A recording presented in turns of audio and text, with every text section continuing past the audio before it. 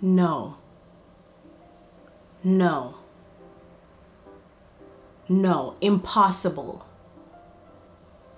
Impossible. I'm gonna keep this to myself, but this is a dupe for something. No joke. Almost 100%. I was on feelingsexy.com, which is where I purchased some of my perfumes, and they were advertising this perfume, and this is how it was brought to my attention. I was like, okay, I love these bottles. What is this? It was really affordable. I'm talking like 140 for each bottle. But from what I've seen, the pictures and everything, it just looks really amazing. I can't wait to unbox the 3 perfumes with you and kind of, you know, talk about my first impression and what reviews are out there about it, and yeah, and try it out for ourselves. So let's jump right into it. Okay, so I'm gonna guess that this one's gonna be black. Well, I've seen the pictures, but you know, presentation is kind of giving us a hint of what the bottle is gonna look like. So far so good. I'm liking the black and the silver. Okay. Ooh. All right, this is like a soft matte finish, and it has all these like silver patterns. Anyway, I'm liking the box so far. It's an Eau Parfum, and it opens like this. What does it look like? You guys get to see it before me. Oh, wow. It's even better looking than I thought. Oh my goodness. This is worthy of a queen, of a princess. Like, this decoration is beautiful. Like, I hope on camera it doesn't look like cheap silver. It is not. And it's heavy and it's beautiful. Okay, if you don't buy it for anything else, it's already getting A+ for packaging. Okay, because we're gonna look at packaging quality, we're gonna look at ingredient quality, we're gonna look at the smell, the sillage, you know, the intensity, and all of those great things. So that's what I'm judging. But presentation, like, wow. So it has these blue sapphire looking stones. Oh, I love this. I can't believe this. Oh, they need to make more in the collection just for the bottles. It's not a magnetic cap. It's, yeah, you just kind of have to push it down, which is fine. It's not heavy, but it has a weight to it.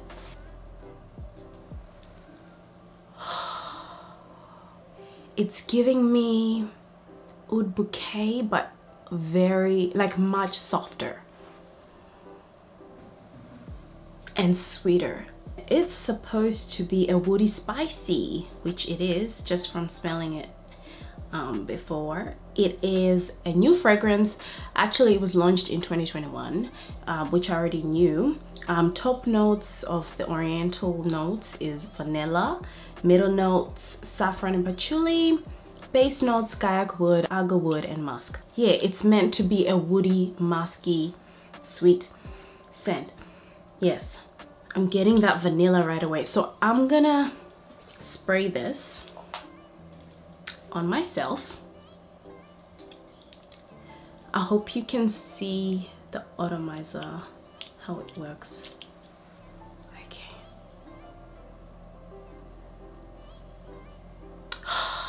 I'm gonna keep this to myself, but this is a dupe for something. No joke. Almost 100%. Like, let's go with 95% a dupe. I have to research and see if the prices are different. I feel like Oud Saffron is a dupe for something, and you guys are gonna be so proud of me for saying this, for discovering this. So yes, it's a love. Like, it is a love. And that initial spray, I didn't spray too much, you guys saw that, but it almost fills the room. Like, it's oud, wood, sweet. That vanilla is definitely there. I feel like there's some ingredients they didn't tell us about in there, but when I bring the dupe, I will explain the notes, but this is beautiful. If you like oody scents, oud and sweetness, you can blind buy this. It's beautiful. Oh, and it's creamy. It's good. Thank you, Feeling Sexy. I'm not sponsored, by the way, but you know, I just give credit where credit's due. Oh, and this presentation. Let's move on to the next perfume. This is Orientica's impression of Oud Saffron. It says, as beautiful and seductive as the night sky and as refreshing as the first rays of dawn. Messages. Oud Saffron is a perfect combination of night and day fragrance for all seasons, with notes ranging from vanilla to saffron to patchouli and musk, among others. But when they were listing the ingredients, they didn't tell us that there are other ingredients they didn't list, but your girl knew. Your girl knew, was like, that can't be all of it. So they say that here. And the versatility of this perfume goes from gracious to ferocious. It's very true. Very true. Yeah, it goes from varying cheerful smiles, mischievous stares, day person, night owl. You know, it bolsters confidence enough to keep you at the top of your game around the clock. Yes, I like that. Okay, so yeah, you can definitely do day or night. If you like more intense scents during the day and you don't mind that, you can wear this during the day. But for most people, I find that this will probably be like a nighttime type of scent. But I guess Arabian people, this is their vibe. Oud, wood type of scents, and sweet scents also for the women. This is like an Arabian's typical signature scent for women type of thing, but better. I'm picturing sexy vibes at night, like classy sexy vibes. I'm talking velvet or suede gown, you know, very polished lady, you know, very classy, you know, just like wealthy, very luxurious. They did it. Okay, you know what, let's not spend too long on saffron. Let's move on from Oud Saffron. Let's move on to the next one, because if it's this good, I have great expectations for the next one, okay? Our next scent is called Royal Amber. It's from Orientica. This is also part of the Luxury Collection. This is the second fragrance I am unboxing and reviewing today, right now. Let's open it. Okay. So Royal Amber, unlike Oud Saffron, this one comes in a gold looking box, but the design is very similar. It's the same actually. And the writing here is in red.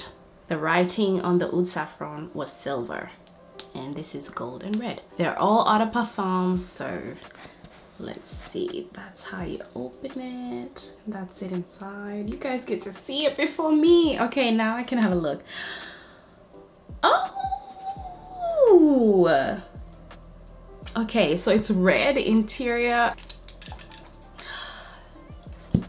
Oh my goodness, isn't this like royalty? This is like my crown, gold type of vibe. The jewel embellishment, it's like a mixture of gold and rose gold, because it's not like purely rose gold pink kind of look. No, it's a bit goldish as well. The jewels are red, and it says Orientica and Royal Amber in the middle, and I just love this. Royal Amber is said to be an amber vanilla fragrance for women and men. It is also new, part of the 2021 collection that they just launched. So top notes are bergamot and green notes. Middle notes amber, melon, pineapple, sweet notes. Base notes are woody notes, musk, and vanilla. It's sounding like there's some green and citrus and like some fresh vibes in there.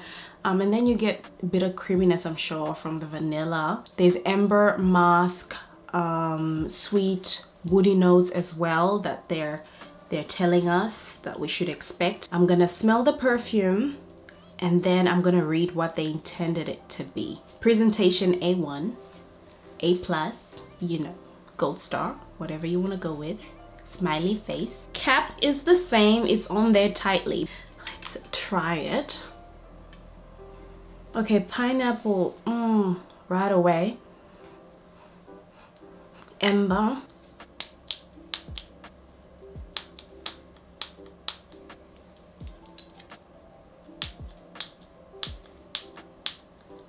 My bottle is not working. Like, I tried to take this off and no, it's just not working. It seems like the spray part is pushed down. I did take that thing off, but I don't know how to fix it. If anybody knows how to fix it, let me know. But I need to reach out to Feeling Sexy and let them know that this is not working. And now I've stopped like kind of smelling the perfume. Just a little bit. It's oody and sweet, but like I can't really get it to the maximum, you know? So this is what they write about Royal Amber.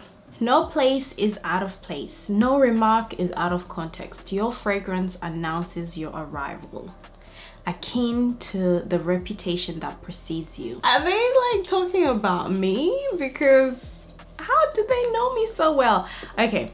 Walk into a room full of turning heads and approving nods every single time. Royal Amber breaks the ice for you whether you try or not. This alluring fragrance opening with bergamot, amber, melon, and pineapple that eventually passed the baton on to vanilla and musk, wrapped in a woody overtone, truly complements your pizzazz to make every stage your own. Like, okay, so I'm so disappointed I wasn't able to try it today, but I will try and get another bottle or figure it out and come back and talk about Royal Amber. We're gonna move on to the next and last scent of the trio from this luxury collection by Orientica. This is Amber Rouge.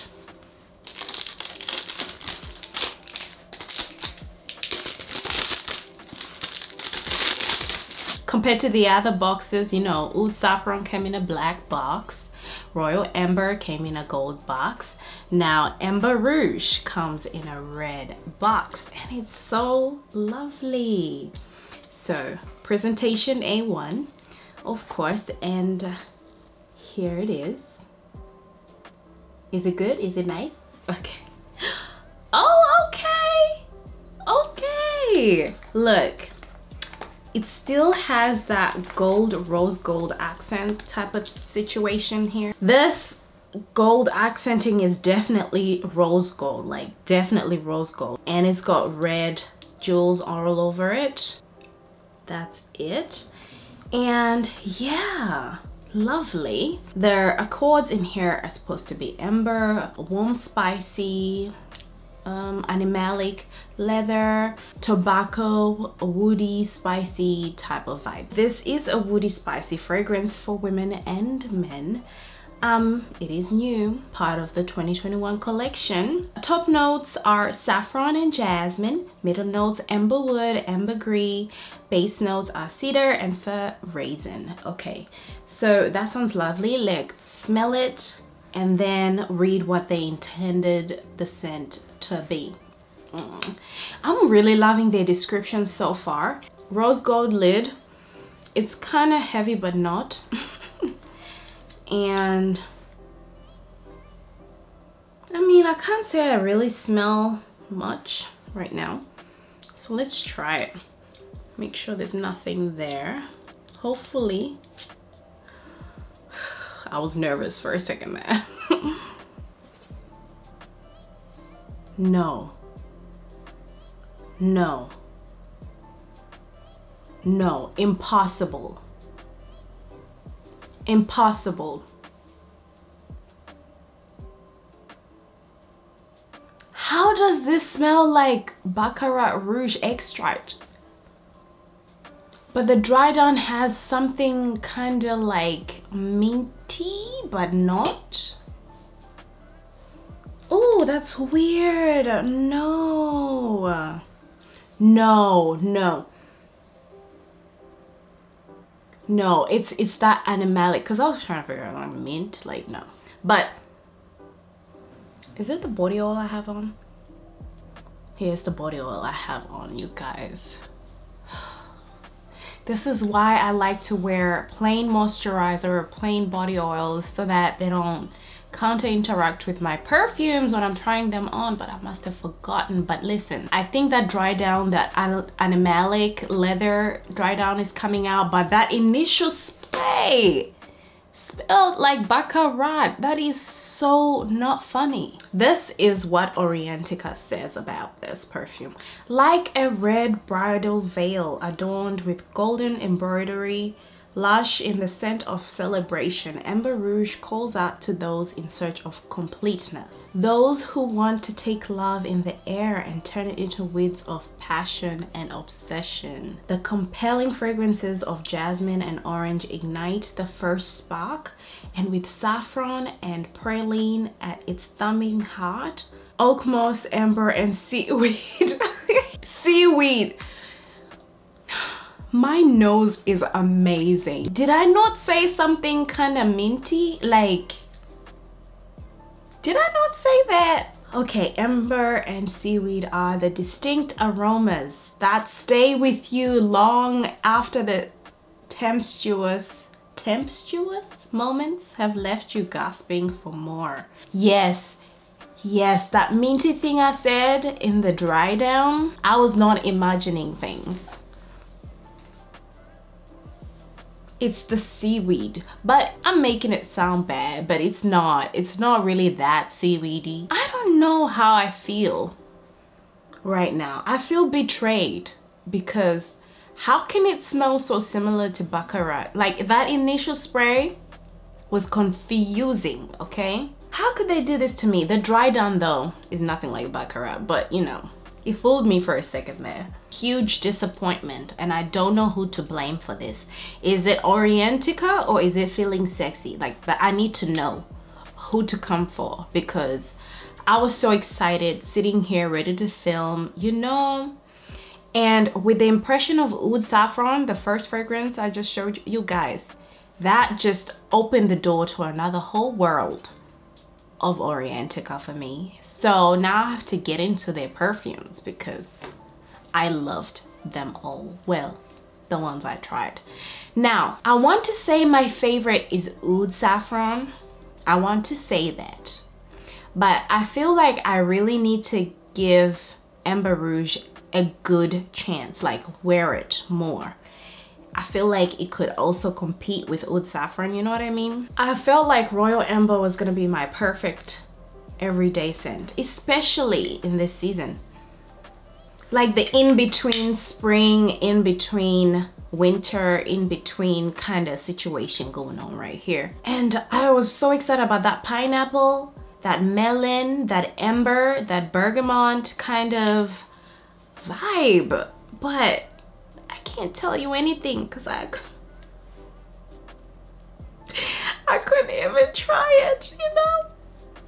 Oud Saffron, for me, I think, yes, it can definitely be somebody's signature scent, but this is gonna be my special occasion type of scent, like when I'm trying to get noticed, night out or cool weather type of situation. But I can definitely wear it in the heat, but I probably won't.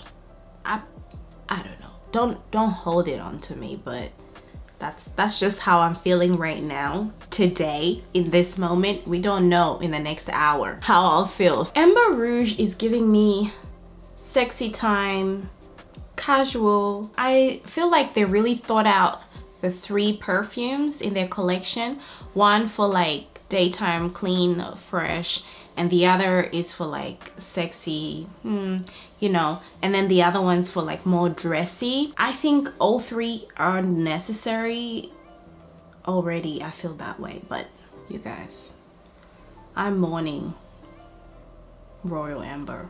Yes, I would recommend these. I am going to wear them more. I'm gonna try them more, but I'd say they're blind buy worthy, actually. Also because the price is very, very reasonable. Of course, it's like 140 each Australian dollars, which is a lot less than other luxury brands, you know.